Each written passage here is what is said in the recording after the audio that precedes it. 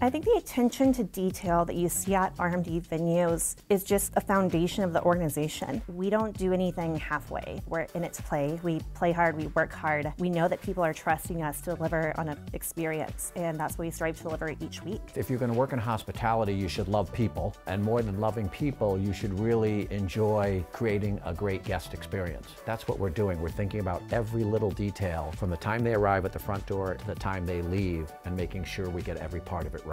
I think the detail truly is important. It's subtlety. Everything plays to the common goal. It tells a story. We have the experience, we have the team, and we just have a different way of getting down to the detail that I think makes us stand out. You have the right people looking at the floor, what's been created, and then fine-tuning. So there's really someone that's paying attention to every minute detail, from the way we set the tables, what we've picked to set the room with, to the actual floral that goes on the tables. There's been a lot of thought that's gone in throughout the whole process.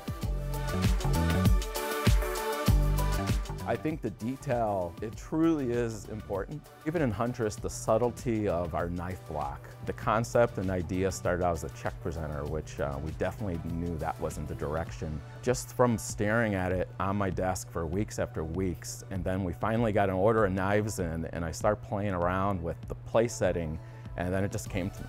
And we always play off the, when you stab a knife in a butcher block. I figured that was a great little fun kind of anecdote to the table setting.